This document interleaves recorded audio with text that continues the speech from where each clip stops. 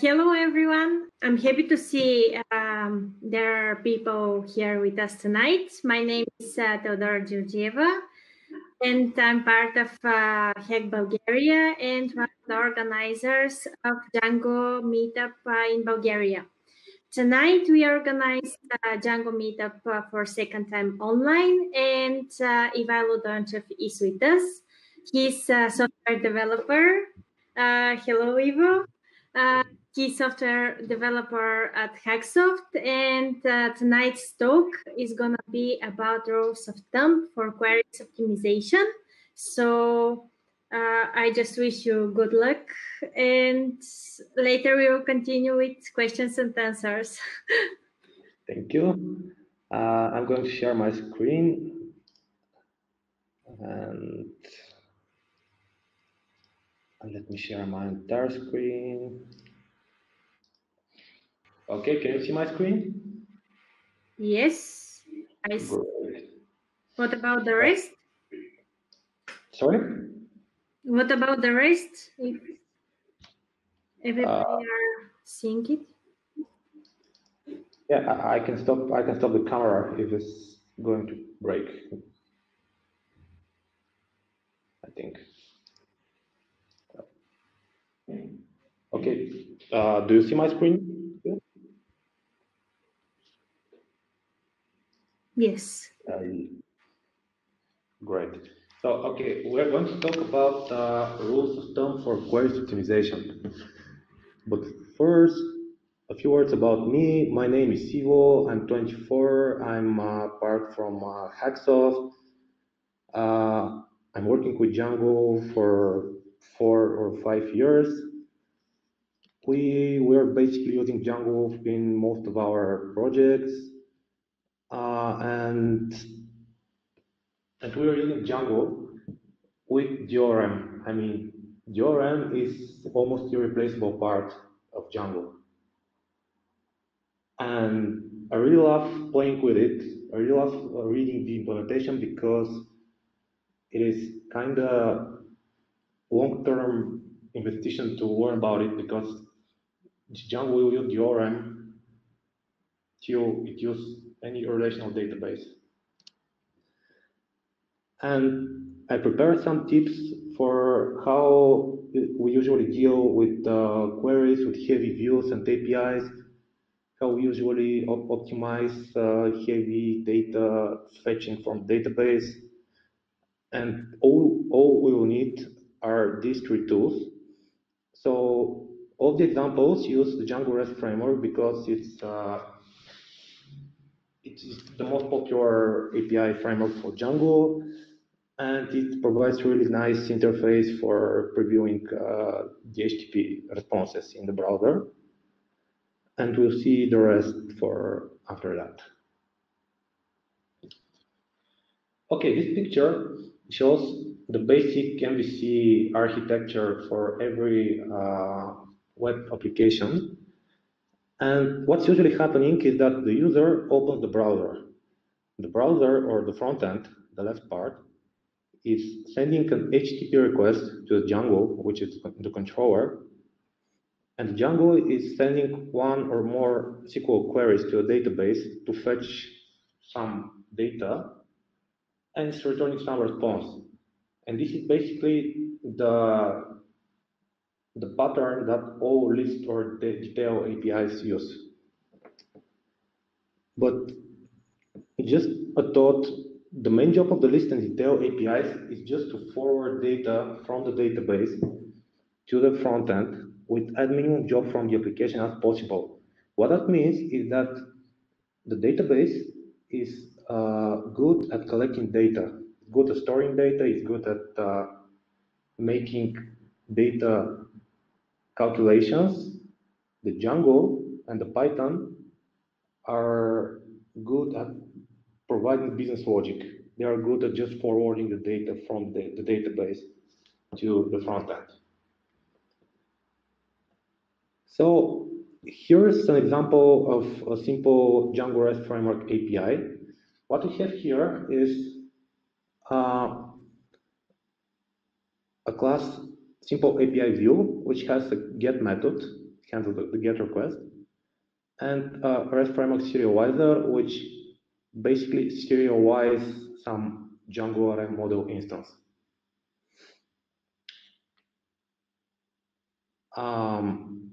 And if we open this API in the browser, we won't see the raw HTTP response. We'll see this kind of beautiful page which shows the HTTP response rendered object by object.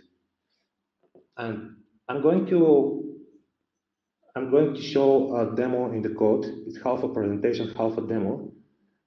So if you see my right part on the screen, that's the second tool. That's the first tool, Django Debug Toolbar. Django Debug Toolbar is a third-party application for Django that puts a middleware in every request and tracks every single SQL query made to the database. So I prepared some demo project, which I'm going to run now.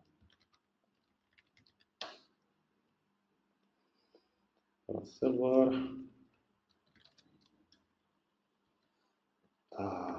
Demo.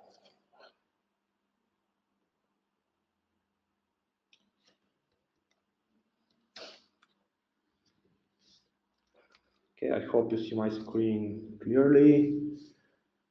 This is showing the HTTP response, and the right part has a SQL section in the Django debug toolbar. If I click on it, it says you have made one query, which is a select query, and it says the exact stack trace where this query is being sent. So that's how all the examples in the presentation will look like. It's just an API and a browser page where we can see the result. So here's a thought on the common problems that we face with the fetch APIs. By fetch APIs, I mean list or detail APIs. Most of the times, the APIs are slow because we are making too much SQL queries to a database. And we are making too much SQL queries because we haven't used our SQL joins wisely, or we are making some calculation in the Django code, or the other problem is that some of the queries is slow. And this is a really common corner case with the Django RM to make a redundant SQL logic hidden in the query. And sometimes we just need to tweak our queries to optimize our queries on SQL level. And here's our first use case. It's the most common use case that we hit when using the ORM. It's the n+1 select queries problem. So we have two models, full and bar. Bar has a foreign key to full, so one full has multiple bars. And we have two for loops. The first loop is iterating over all the bars and access all the full names. What this code will make, it will make one query for all the bars, and then it will make one query per object for all the bars to fetch the full relation. And the other case is the opposite. We iterate over all the full objects, and then we iterate over all the bar objects and get something. And this is why it's the AND object plus one for all the objects from the query set. And Django provides a really intuitive interface to solve this. And it's the select related and per fetch related functions. What they do is that they handle the joins. If we were dealing with raw SQL, we would select all the bars and we would join the bars table to the fulls table and have all this data automatically in one query. the ORM way to achieve this is to select related. The opposite one is the prefetch related. If you have a model which someone else has a relation to, you want to join the other table and have all the objects with one query.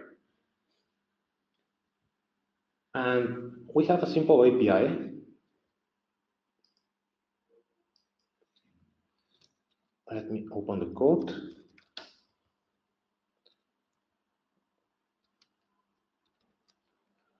We have a simple API that fetched all the article objects. Article is some model in the database. All the article objects gets the first 200 and pass it through the article serializer, where one of the properties, the author name, is accessing one of the relations, the author. So if we see the models,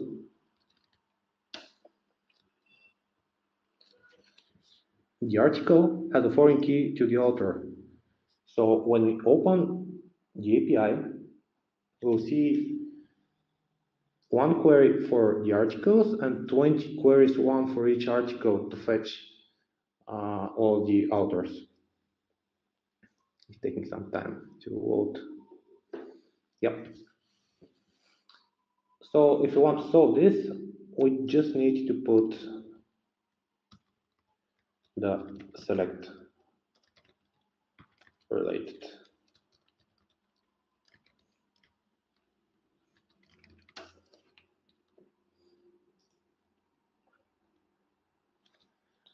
And this will just make one query, which query will contains the inner join between both of the tables. So here's the first rule of thumb, the first keystone. If you have relations, the select related and prefetch related methods are the way to deal with them.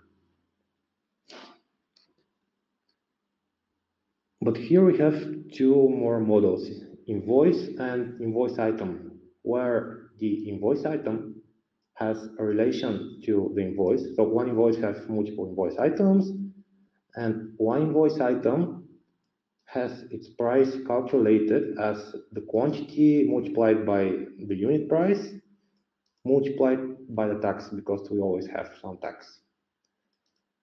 And the invoice total amount, total price, is just the sum of all the invoice item prices. So we have another API. We have API where we want to show all the invoices, and for each invoice, show all the price. I have prefetch related the items, so this will make one query. I'll just open the example in the browser.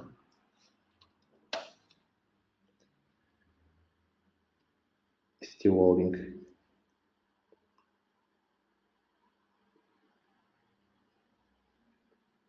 Okay, this will take some time.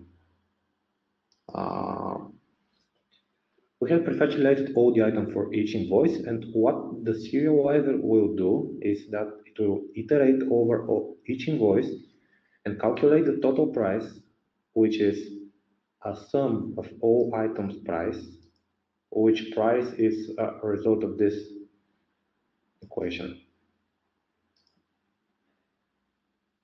And here we have, maybe the example is not. Okay, I've removed the prefetch related items. This should make just one query.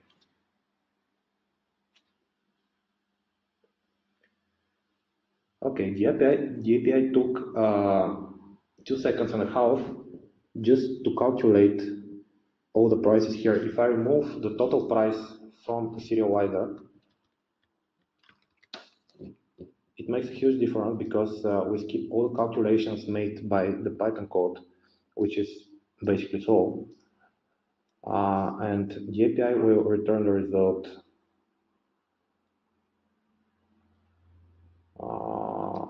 refresh.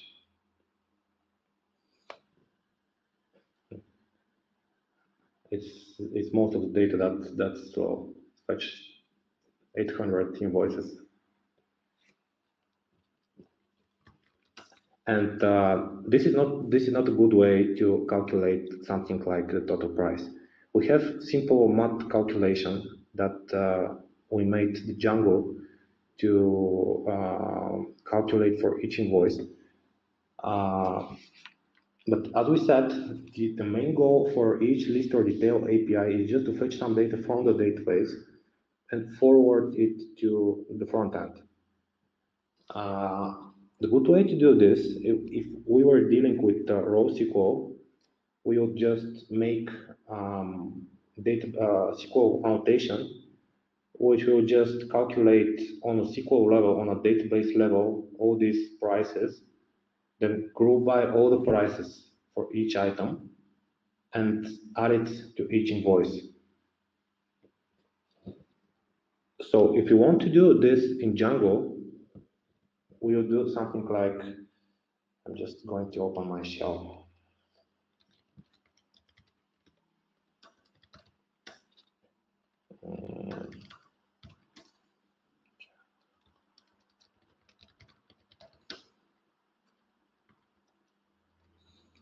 Shell plus.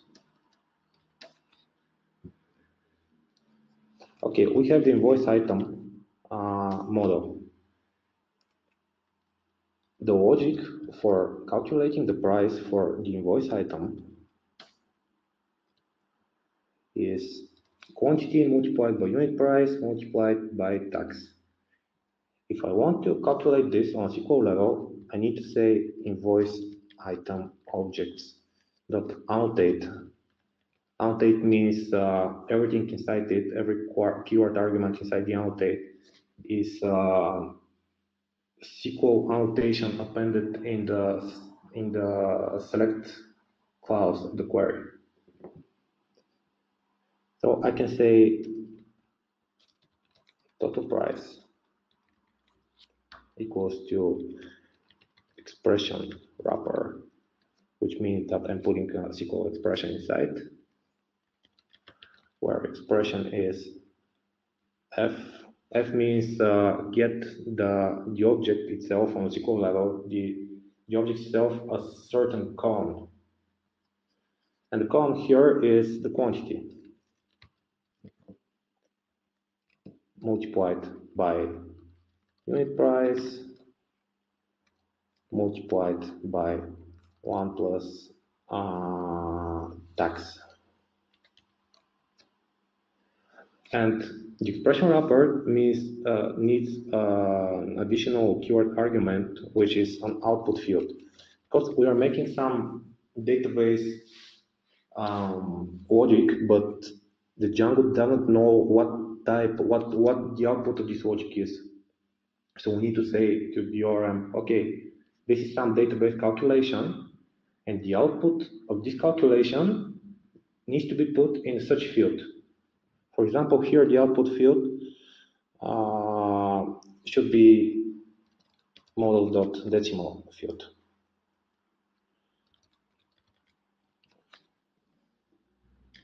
And if you run this, close all the brackets. One more bracket here. I need to import.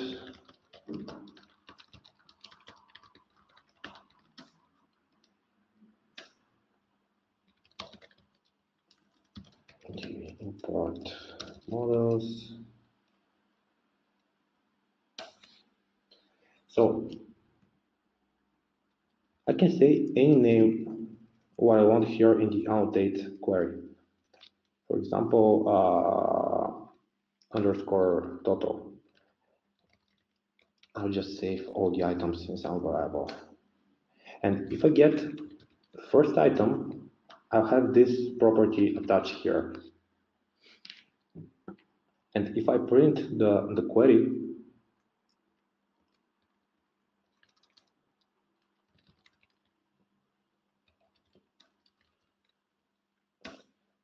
I'll see that my logic is put here in some cast expression, which will handle all of what the property does. And what I still need to do is to calculate all this, what I just did, and group by all the items per invoice and append the result to each invoice. So I'm going to write this in the demo project.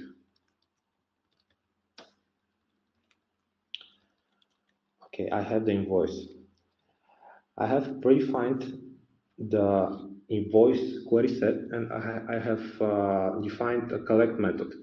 Collect is just a sample name for what we're going to do. It's some method that will handle all the annotations. At the moment, the collect is just equal to .o. So if I say invoice item .objects.collect is the same like this invoice .collect is the same like saying .o.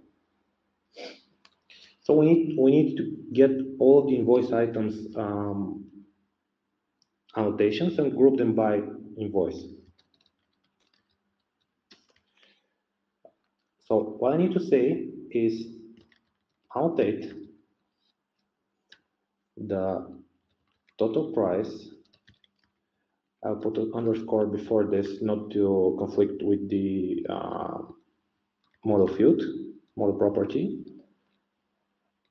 And it will be the result, the group by of all the invoice items. The way to do a group by with Django is making a subquery, which accepts a query set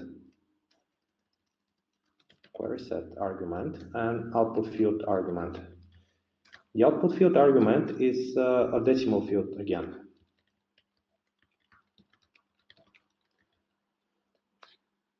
The query set argument is invoice item objects filter. We need just the invoice items for this invoice. So the invoice of each invoice item is equal to outer ref. Outer ref means this query set executed in the context of the subquery of the group by. So we need to somehow access the outer query of the SQL of the whole query. And the way is outer ref. The outer ref accepts a string argument that points to a column of the invoice query in the example. And I need all the invoice items filtered by invoice, where the invoice is equal to the invoices ID column. Just a second. People are just texting. Could you please zoom in? Can you please zoom in? Yep. Okay. I can. Is it better now? Let's wait for a few seconds.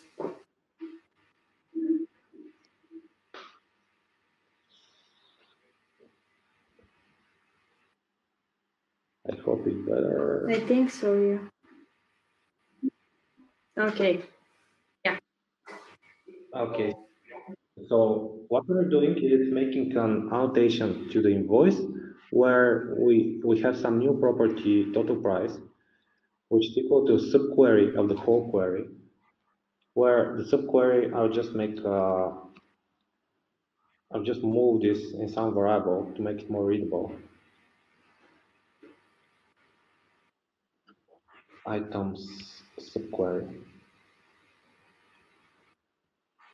Items subquery.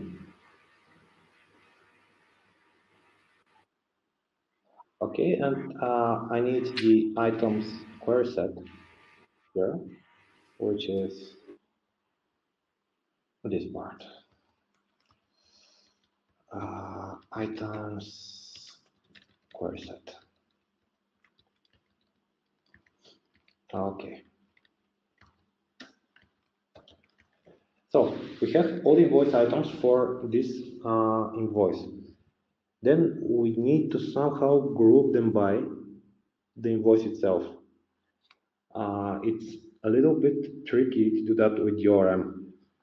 The way to do it is to say dot values list by the thing I want to group the item by, which is the invoice.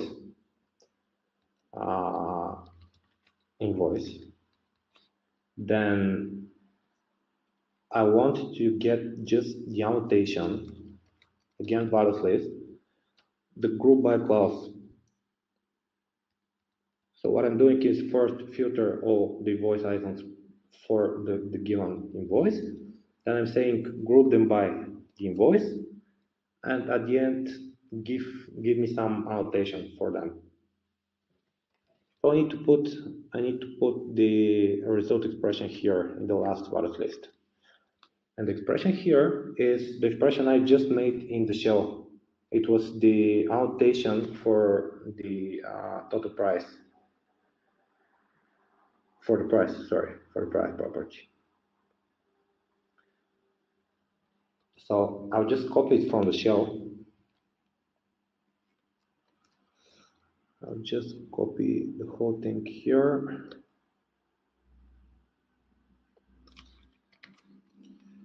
Okay. This is the price annotation.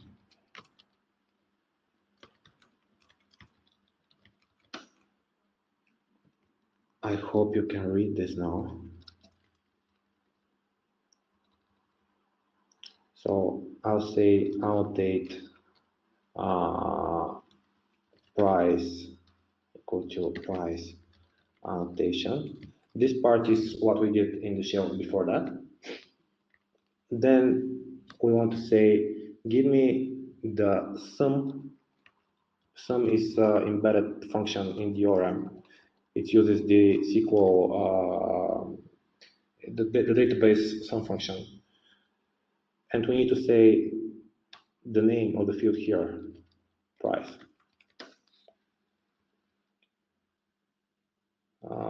Let me check if I have made a mistake somewhere. So query, and what it says, missing content. Okay. Okay, I'm going to run this in my shell again. Or starting the shell.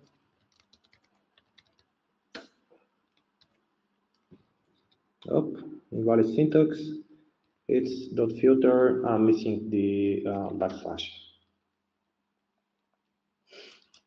And again, the output field missing conf.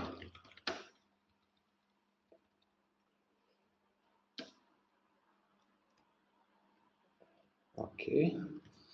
I'm going to run the shell tools because it automatically imports all the models and settings in the shell. Saves a lot of work. Invoice.objects.collect. The expression wrapper is not defined. Django DB models import expression wrapper. And again,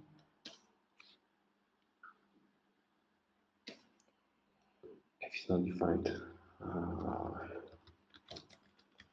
if statement, we have some and outer ref from Django DB import models, some outer ref. Have something else, subquery.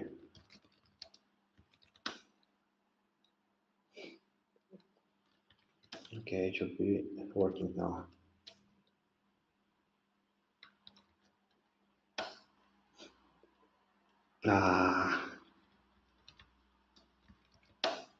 Then tap.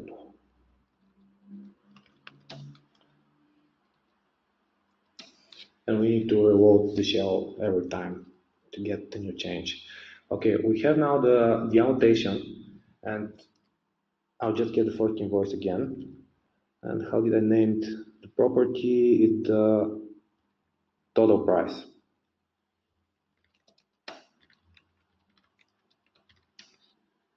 is total price, which is 0 here, and if the subquery doesn't return anything, it just returns none. I'll print all the query sets total prices.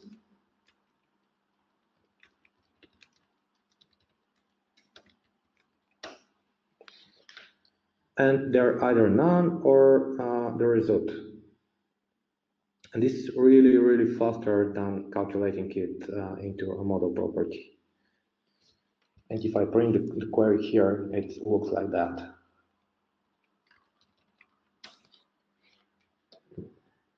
It says select the annotation that we made, group by invoice ID, and all of this is put in the select class of the query. So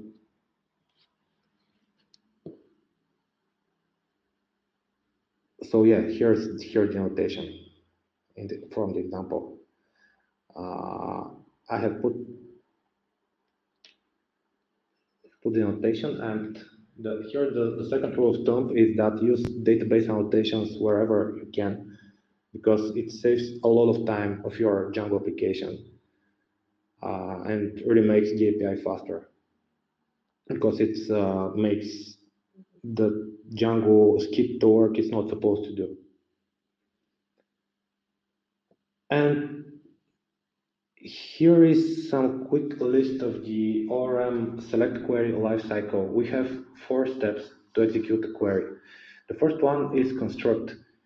It's basically appending all the filters, excludes, and everything to construct the SQL query. The second part is the compile.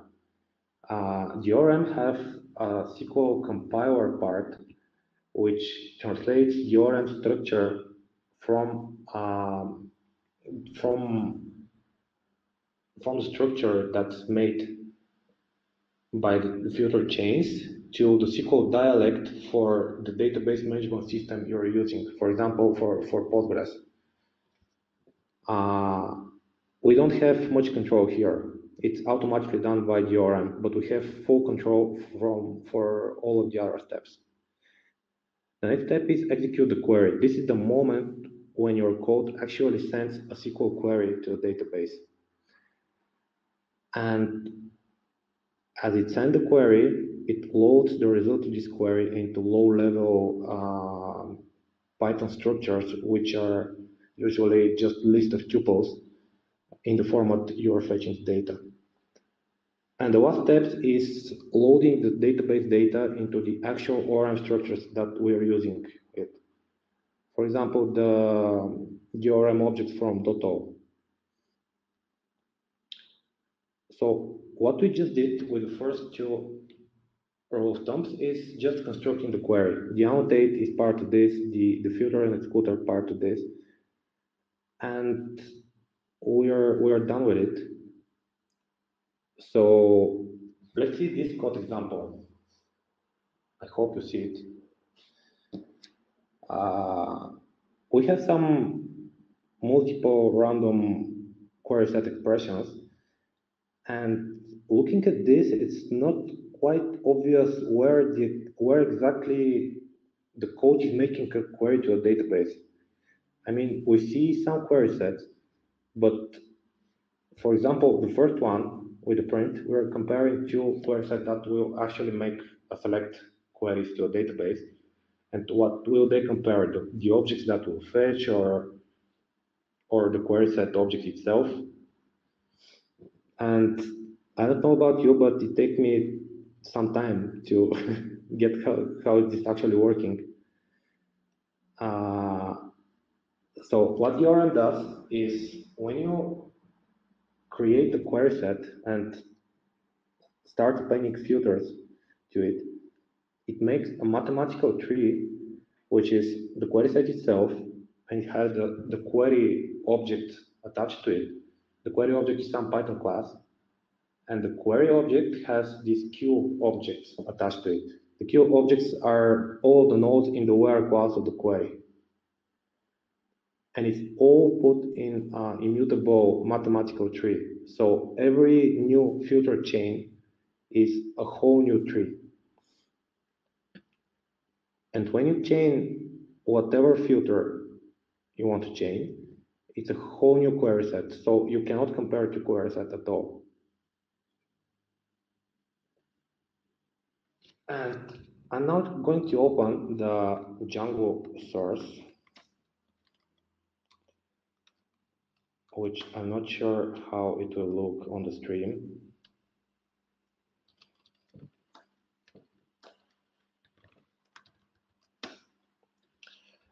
We have the query set class implementation in Django, which has this iter method. Iter method is the Python class method for showing that something is a generator. And what the query set iter method does is it called the fetch all, and fetch all is saying if I have the result cache is the objects fetched from the database. If I have the objects fetched from the database, just return them. If I haven't, it iterate over some iterable class of the query set and then save it to the result cache and return it. And this is the tricky part. So what we see here is that the query set is actually a generator, and the select query is being made as soon as the iter method is called. And we can easily check that if we open the shell, and this is the third tool we're going to use. Django extensions add a new command to the main GPUI called shell plus. Shell plus provides a new argument called print SQL, which basically allows you to see the database queries at the moment you type the code. So if I say invoice.objects.all, I'll see the exact query I've made. And if I get all the invoices,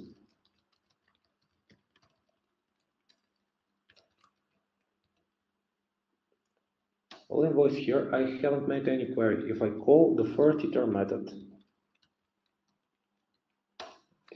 I'm just triggering the query. If I call it more times, I don't do anything because it's all saved in the result cache of the query set class. So when I'm trying to optimize any query, my rule of thumb here is that the query set is a generator, and the fact that this is a generator is used to trigger a query. At the moment you start iterating over the query set, it's making a query. And if we go back to the example here, the first line is comparing two query sets. No iter method is called, so there's no query here. The second one is casting both of the query set at least, which will trigger the iteration over all of it, and we'll make two queries. This one will save the query set to a variable, but it won't trigger anything. But the for loop below it will. The second for loop will not trigger a query because it's already saved in the result cache. And the last one will trigger because the query set is an immutable mathematical tree, and every method chain on it is a completely different object.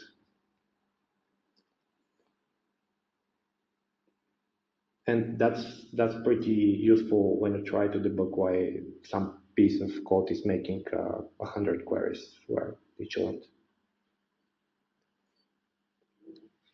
And we saw that the iter method is calling some iterable class to iterate from. And the iterable class defines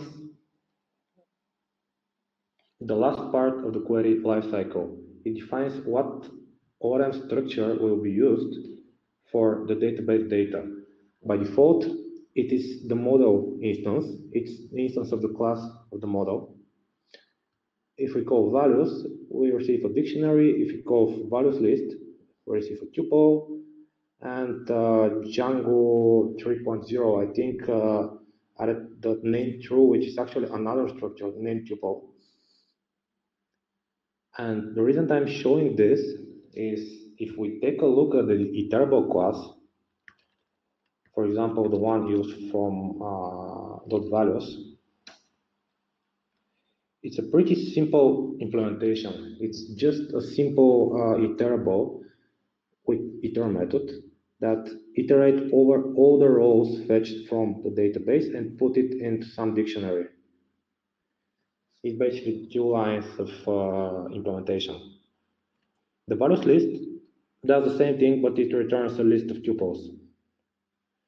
The logic here is more complex because it's deciding whether it should be a name tuple or something.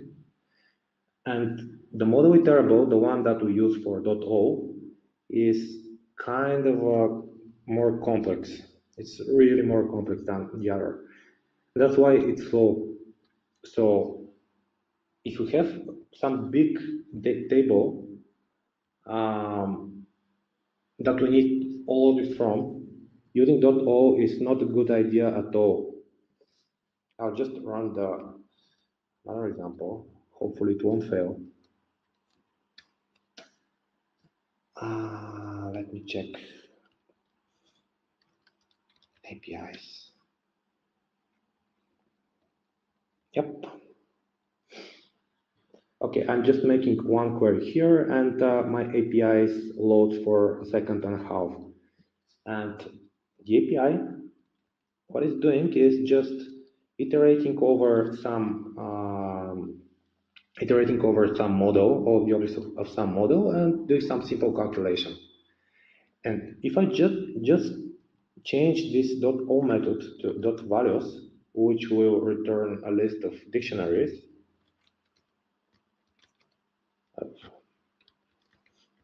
which I need to handle here.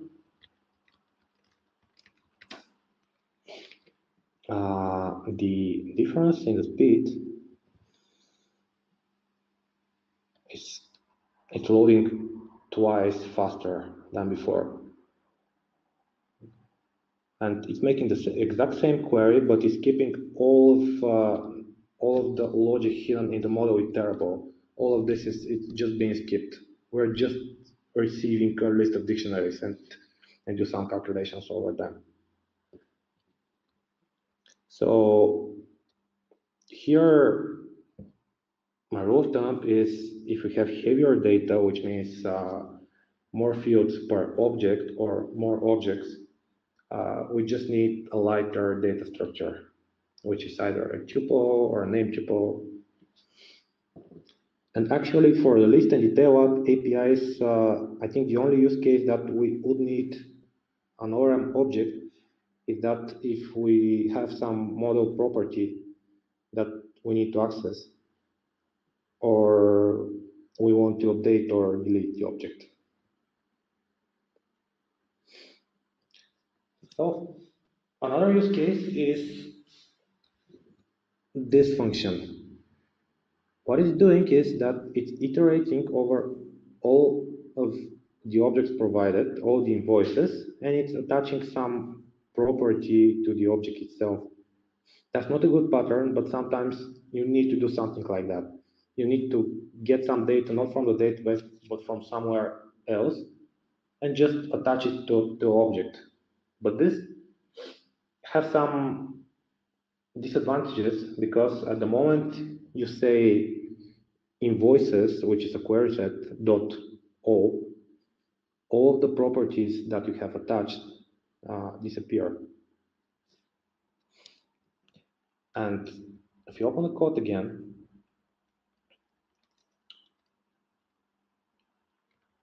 here is the API that shows this example. We have all the invoices. We are calling the attach is expired dynamically, which is attaching everything. And if I open this API,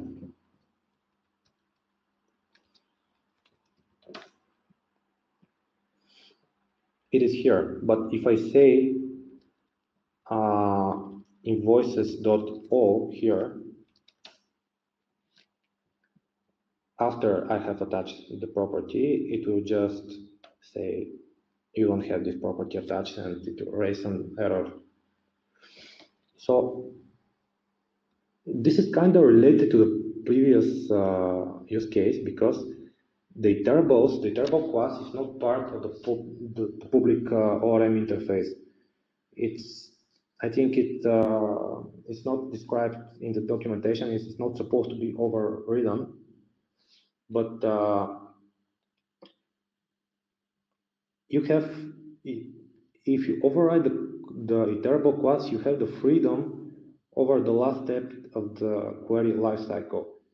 You have the freedom to put the database data in any structure you want.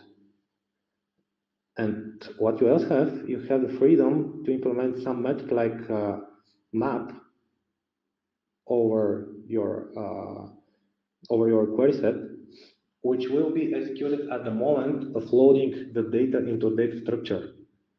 And this will be faster, and this will be executed at the last step, at the moment you fetched everything. And I've just implemented this in the demo project. I'll just open my models. So we have the invoice item, and the invoice item has a predefined query set. The predefined query set has just one method, which is called map. It behaves the exact same way as a normal map method. It accepts a function, which accepts an object and return an object.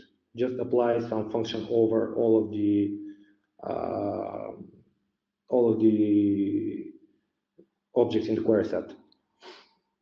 So if I run this in the shell, I can say something like invoice item objects.map, where I put a lambda function. No, I'll just define the function. Attach property.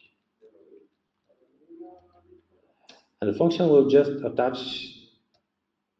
property ASD equal to 1. So I can say invoice item dot objects dot map attach property. Typo. And I should return the object at the end. Return the object. Okay. So if I get all the items and I access this property, it will be there. If I say something like .map, I attach the property, then I say .o, which will return a completely different query set. The property will still be here, and will still be here because the logic hidden in the iterable class will always be executed in the last step, the step where you're just loading the data into the ORM structure. So whatever you change here, .filter, .everything, your property will be there. And it's not the best implementation, it's not the prettiest code, but it gives you the freedom to do whatever you want for the last step. So the rule of thumb here is if you need a custom iterable, just create one, no matter it's not part of the public interface. Okay, and here we have, let's say we have some really big table with many columns, and we want all of them into our API. Every object is consuming some memory. It's not much, but it's consuming some. And if we have, for example, 100,000 of objects, it could just break the server. And the last example is doing this. We have some heavy model objects, heavy model with some big class. it has like 40 fields here just to store some data. And to have 200,000 objects. So it's not a good idea to call .all here. The ORM has .iterator method, which is used for this. .iterator method is, I'm going to open it.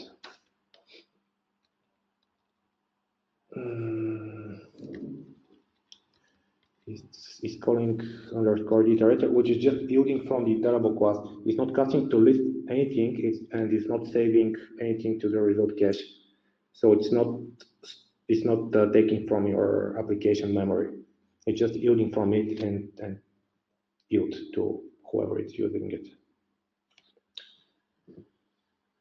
And the last tip is that the extra query doesn't always mean a slow view. Sometimes you just need to make some 2 or 3 extra queries and construct everything in a Python level. But it's always depends on the use case. So you can check our Django style guide where most of the things are described. You can check my demo project, which I think we'll publish after the event. And I hope it was useful. And I'll be happy if you have some questions.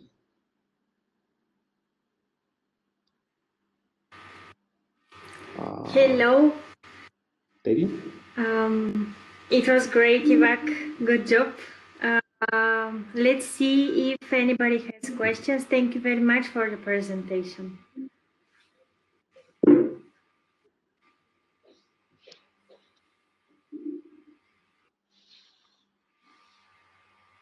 I can see. Nope. I think I can see the questions. Are you still there, guys? Did you like the presentation?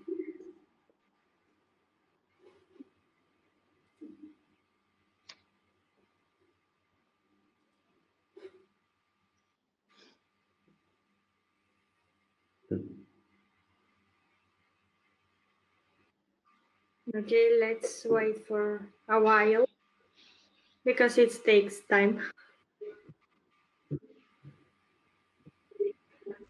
Yep.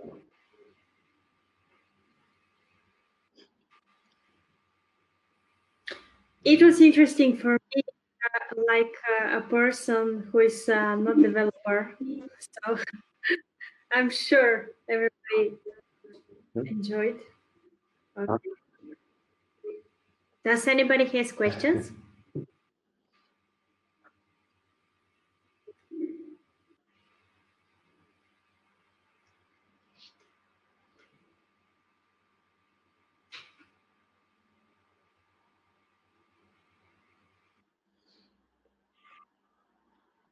I'll just stop sharing my screen and I'll try to open a chat.